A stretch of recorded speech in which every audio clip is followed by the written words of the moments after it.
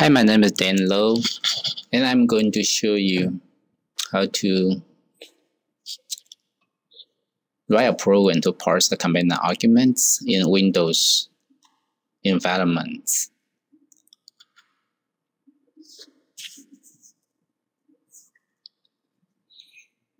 So let's first start Microsoft Visual Studio, and my version is 2010. Any other versions like 2008, 2005, the operations are pretty much similar to the one I'm going to show you.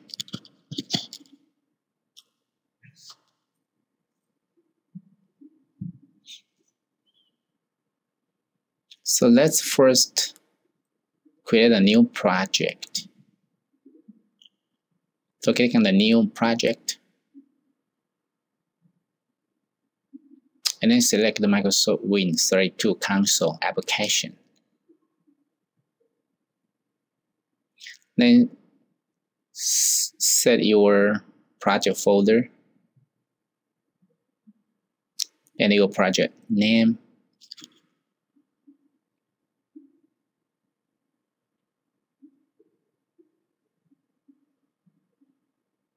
In this tutorial, I'm going to set my project location to Drive C Dan and my Windows project. The project name I'm going to set is Command 9 Test.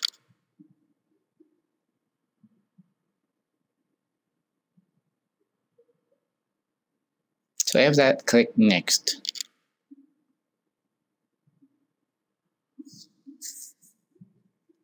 And at this window, you want to empty the project to be checked. Otherwise, the wizard will create some other headers which are not necessary. So click Finish and make sure you select Console Application.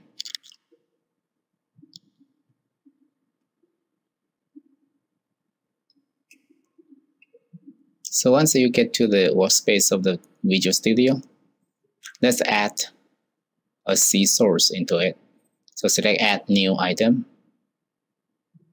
and select C++ file. Well, even though we're going to add a C file, so it's okay to select C++ file, but then we're going to enter the name to be main.c. Okay.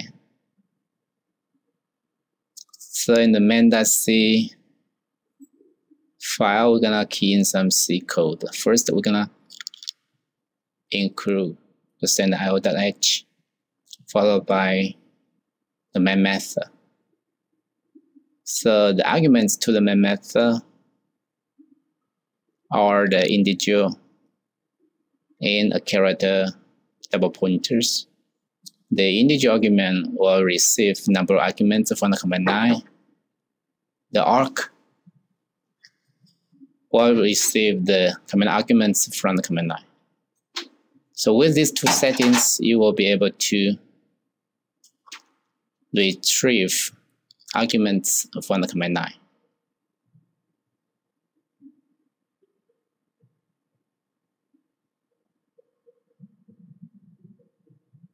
So I normally set the end of main comments at the end of the main function. So I know pretty much that's the end of it. In case you have a really huge main function, then you know where is the end of the main function. Then I put a print line there, so to test out if this program is working in this environment. So this test is crucial, especially if you are using one of the desktop computers in the main lab. You want to make sure that everything's working. So I'm going to test some simple trivial applications just like this to test it out if it's working or not. At this point, we'll see the printout there. So the environment is now ready for you to develop your programs.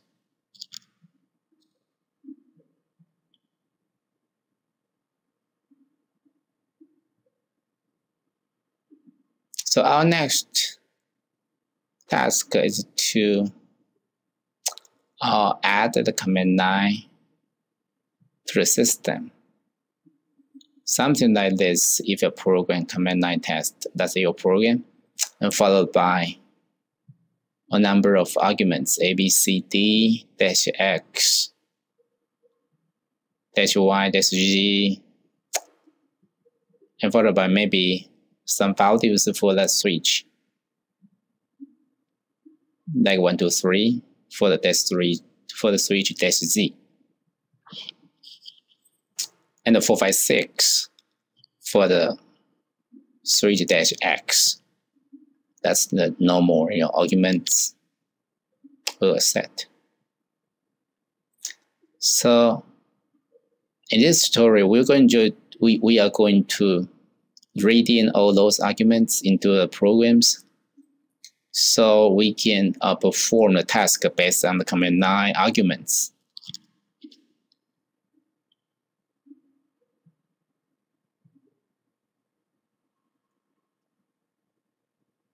So in order to do that, we need to right-click on the project and select Options or Properties.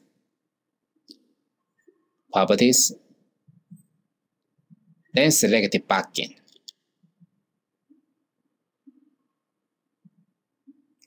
And after that, you'll see a command line there. Okay. So in this case, we're gonna put the arguments there for debugging purpose. During development, you want to put the arguments there.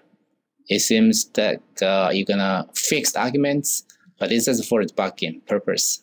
In reality, after you develop your programs, you can run your program with any arguments you like. So here we're gonna demonstrate how we're going to read down those arguments into the program. So first, we print out the argc, which indicates the number of arguments supplied in the command line. And we're going to print the first argument, argv sub 0.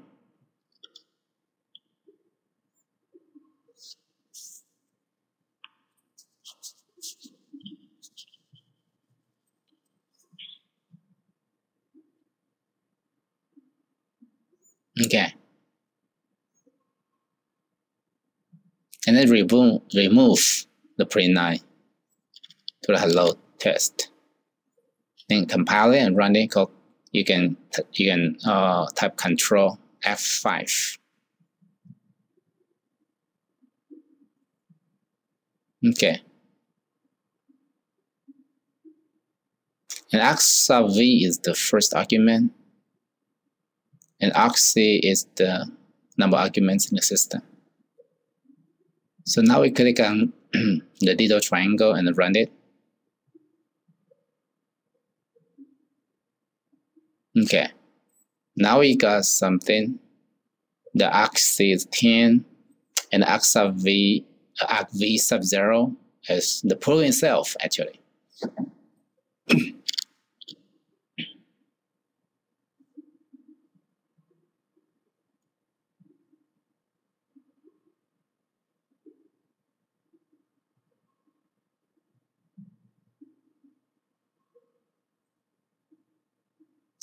So now we're going to count the number of arguments we supplied. Again, go right-click on the project and select the property, then click on debugging, then count how many arguments we supplied at this point. It's 1, 2, 3, 4, 5, 6, 7, 8, 9. 9 arguments. But why the argc is equal to 10? Well, the thing is, it counts the program itself as 1. So altogether, 9 arguments we supplied plus the program itself. Altogether, there are 10 arguments. Therefore, argc is equal to 10. And arg sub v is actually the first argument, which is the program itself. The actual arguments supplied by the user are starting from arg v sub 1.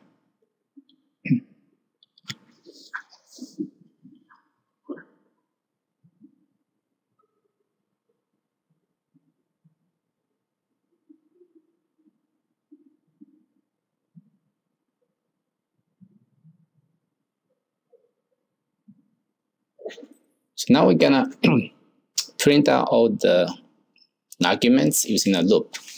So in order to do that, we need to have a loop variable I. And after that, we use a for loop. And then I goes from 0 to 1 less than argc. And on each iteration, we're going to print out each argument. And at this point, we don't need to print out the args in the loop. Just print it before we enter the loop. Then on each iteration, we're going to print out v sub I. Therefore, we put another integer there, so we need to supply integer variable I there. And then that's it about the loop. And again, I put the end of for there, also the end marker for the for loop. Same reason when we put the end marker for the main method.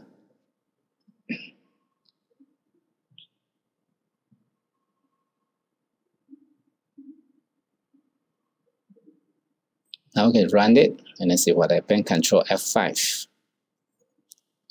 So now you see all the arguments are printed out. So from the program name itself, and then ABCD-X 1, 2, 3, Y 4, 5, 6, and Z, and dash Z. So press any key to continue.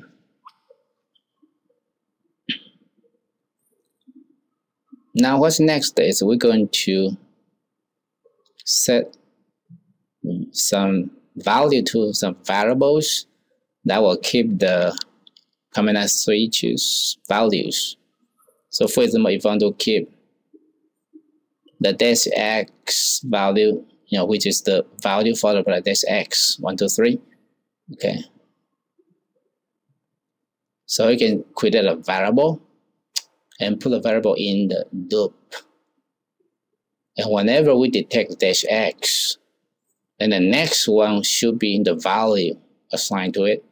So we can, based on this mechanism, to set variable for the command with the command switch values.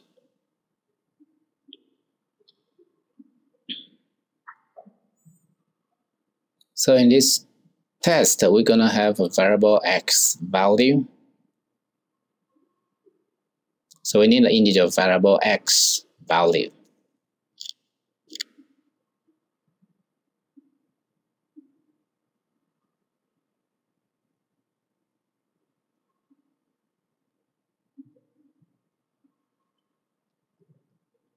And we can initialize X value to 0, just in case you don't receive anything. Okay. Then it has the default value 0. Okay. So what's next is we need to find the dash X switch. So inside a loop, we need to compare each argument against the dash X. If we got it, then the next one will be the value to be set. So to compare dash X to the arguments, in C we use a string compare, strcmp.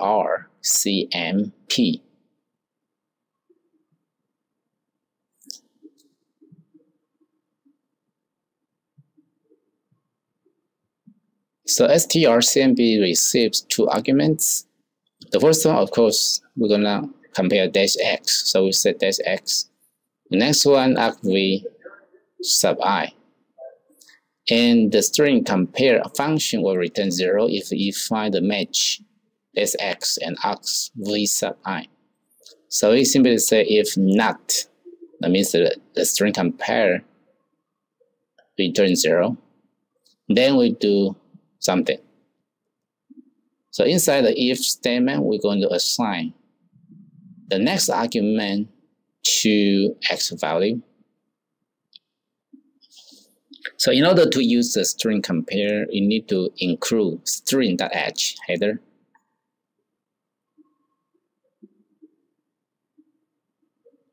Then we assign the next argument, which is argv sub I plus 1.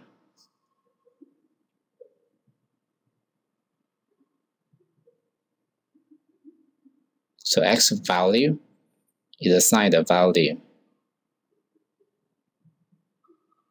of argv sub I plus 1. However, argv sub I plus 1 is a string. The left-hand side is integer. You cannot assign string to an integer variable. Therefore, we need to convert the string to integer using the A2i. A2i is a standard library function. So at this time, the compiler cannot recognize it. Therefore, you need to include the standard lib.h header.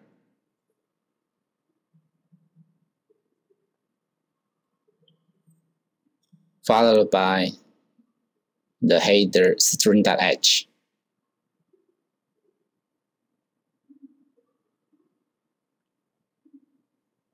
So pound include standard lib.h.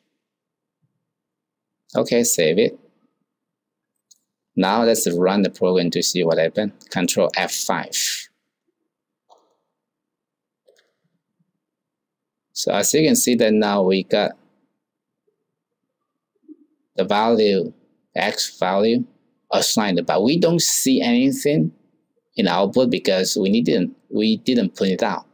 Therefore, we had to print it out, and then we check its value.